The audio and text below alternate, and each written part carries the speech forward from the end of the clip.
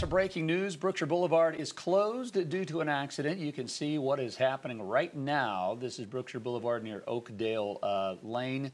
Power lines are down. You can see utility crews are out there. I mean, we do see the street lights and the traffic signal is still working, so that's good.